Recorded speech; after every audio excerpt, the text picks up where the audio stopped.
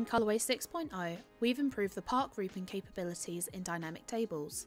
Grouped parts can now belong to a single cell instead of multiple ones, making the visualization of designs for tech packs and bills of materials for production easier. To use this feature, select the parts that you want to be grouped in the items tree and create a new part group.